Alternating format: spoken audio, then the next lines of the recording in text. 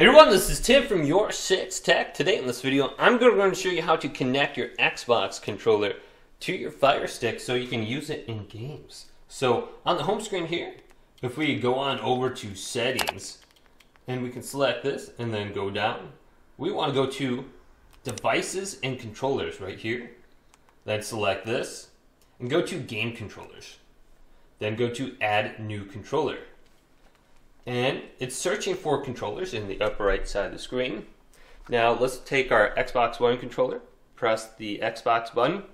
You may have to disconnect and unplug your Xbox One or Series X at this time. Then press the sync button on top here. And the Xbox button should go ahead and blink. Then on the screen it says Xbox Wireless Controller. Let's use our remote and select this. And it's pairing the controller. Now we can use the thumbsticks and we can move around on the screen. We can press B to go back. So it's very easy to connect. Then if at any point you want to go ahead and forget this device, simply go back to Game Controllers, go to Xbox Controller, and press the button with the 3 lines on it and it will unpair the controller. So let's press this and then select the Xbox controller and it has been disconnected.